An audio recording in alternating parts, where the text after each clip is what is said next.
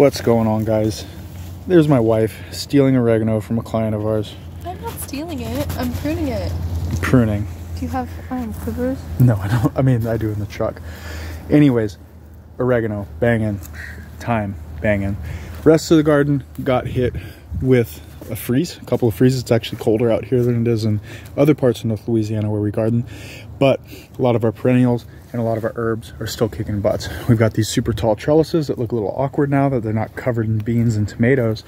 But what I wanted to show you guys today was the one bed that we decided to turn into a fall garden.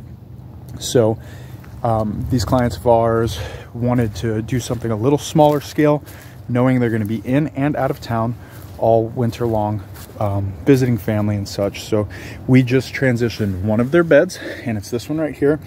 And we've got a perimeter of butter crunch lettuce with 2 center rows of broccoli.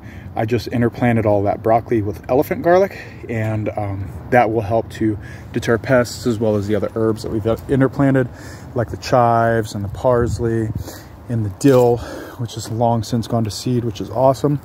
But one thing I wanted to show you as far as how awesome is that, all those dill seeds.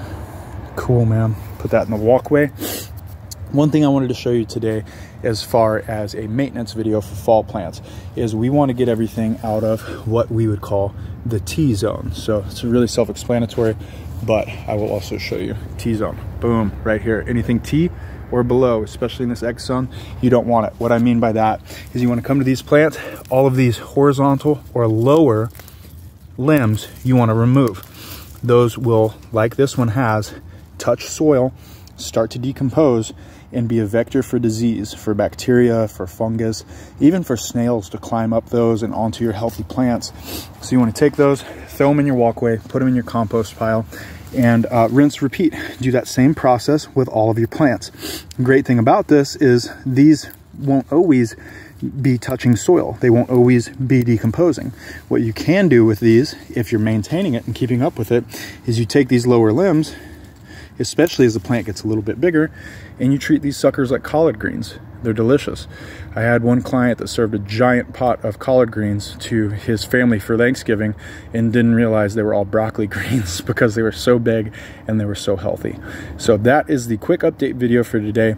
Keep everything out of the T-zone, keep it off the soil level, compost it, throw it in the walkway, eat it, do whatever you want to do. Just tend your plants and use every part of them. It will continue to feed you, not just through the florets of the broccoli, but also through the leaves.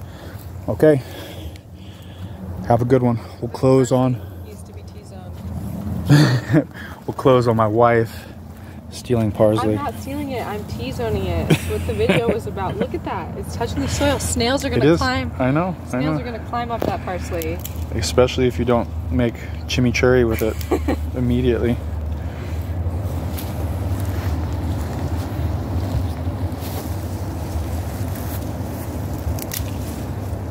T-zone.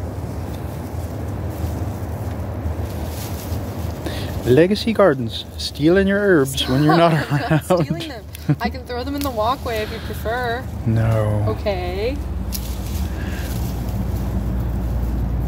Here. No. Now they're compost.